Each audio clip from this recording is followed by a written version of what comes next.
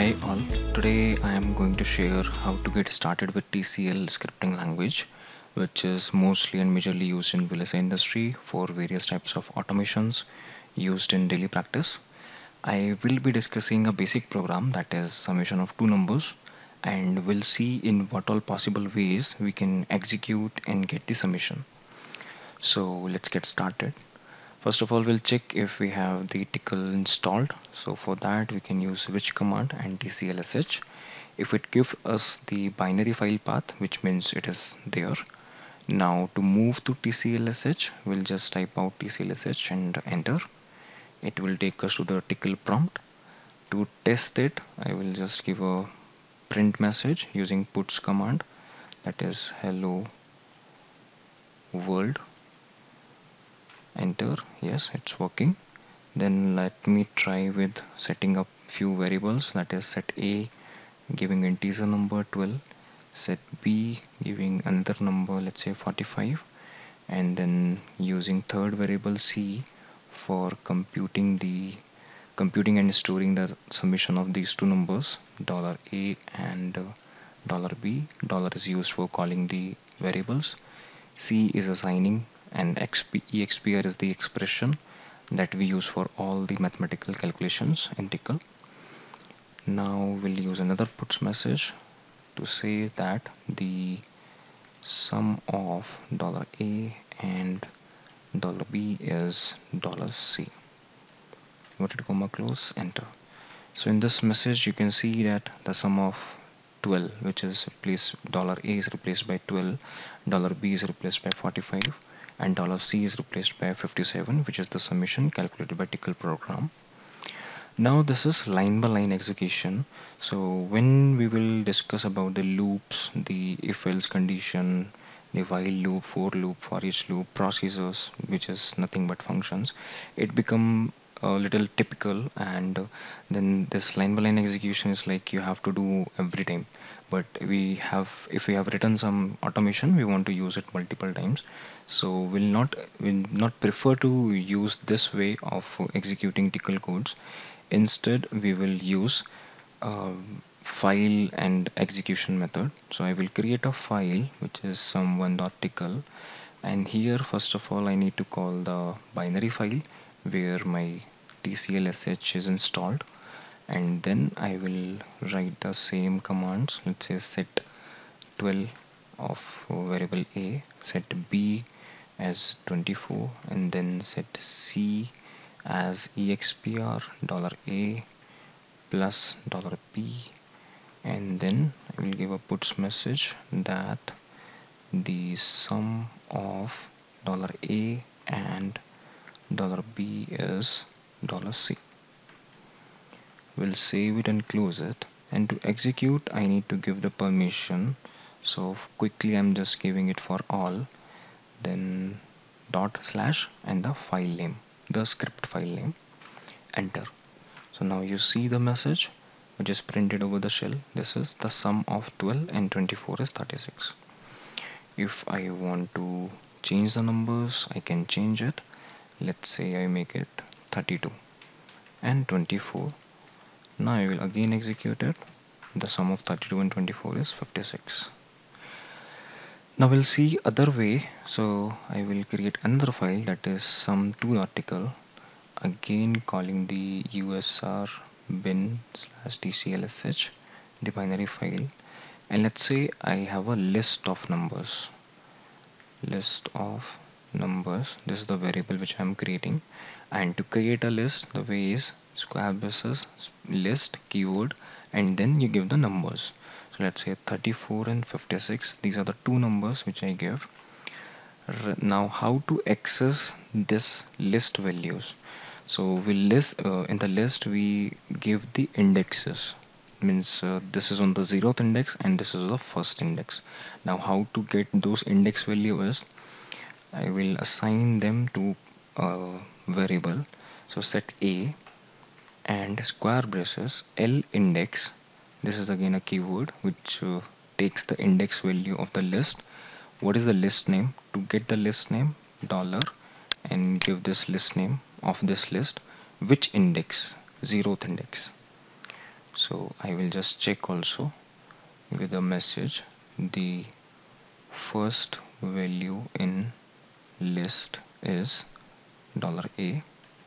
Then same thing I will do for second variable, second value also. Set b l index dollar list and first value of the list, means on which is on the first index. Then puts message the second value in the list is $b and post that. Okay, let me first see if it comes. chmod 777 some two dot tickle, then some two dot tickle. Yes, the first value is 34 and second value is 56. Now when I'm able to access these values, what I need to do is again set c expr $a plus $b and puts message that the sum of $a and $b is $c. Save and close, execute it. The sum of 34 and 56 is 90. So in this way we have seen that if we have a list of numbers given in the program, how to access them based on the index numbers using lindex keyword, and then how to add them up. Third thing would be just a continuation of listing. We will add foreach, how to use the loop. So we'll call the usr bin slash TCLSH, and here I will be creating a list of numbers. So again set list of numbers square braces list. Here I will give multiple numbers now. These are the numbers for which I want to sum up. So now the story is not of two numbers, it's of n numbers. Now how to do summation and how to automate it. So there is a loop in especially in TCL that is named as for each. For each, and here we give a local variable, let's say var1. We'll give the list name, that is this list name, curly braces open, and the body part curly braces close. Inside the body part I will assign a variable sum, set sum expr dollar sum plus var dollar var1. So what it will do is, and let me also assign a sum value as 0. I'm just initializing it with 0, so that first value will come as 0, and this var1 will have the first value from this list, that is 12. Then this for each will continue, will var1 will have the value second, that is 34, then third, fourth, fifth, sixth. All these value it will combine one by one and add up to the sum variable.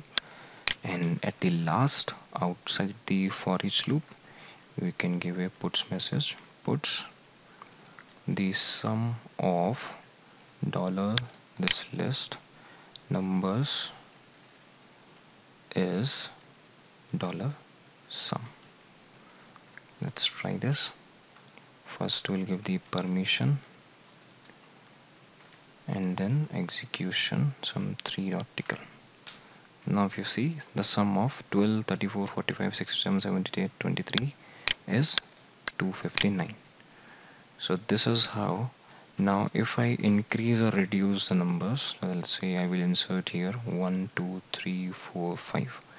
These numbers I have added, no other change I need to do in the program. Execute it again. Now it is 1, 2, 3, 4, 5, 12, 34, 45, 67, 78, 23, and the sum is 274. We'll go to the next way, sum4.tcl.